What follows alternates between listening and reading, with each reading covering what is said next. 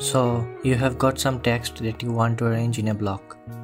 One way to do it is to resize and position each one individually. This is how most users would do it. What if I tell you there is another way you can do that? You can achieve the same or better results with the help of Illustrator scripts. This is called textBlock. Now, let's see how easy it is. Select all your texts, go to File, Scripts and select textBlock.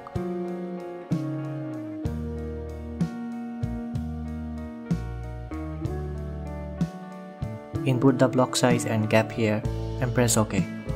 It's that easy. Download link in the description. And if you don't know how to install scripts in Illustrator, I have got you covered.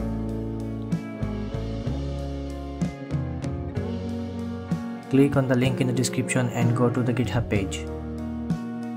You can see the code here.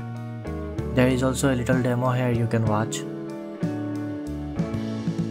To download it, click the download zip button here.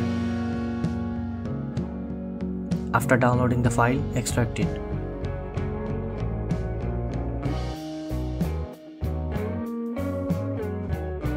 Inside you will find the JSX file. Copy the JSX file. Go to Program Files, Adobe, and then the Adobe Illustrator folder of the version you have installed. Go to Presets, English US. Here you will find the script folder. Paste the JSX file here.